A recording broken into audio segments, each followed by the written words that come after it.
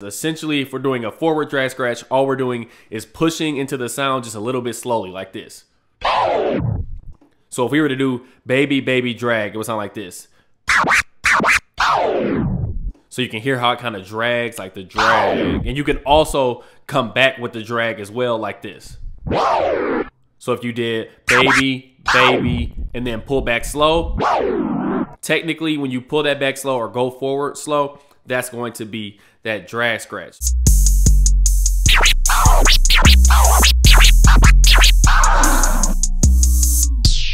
Now let me show you one more time with the chirp scratch.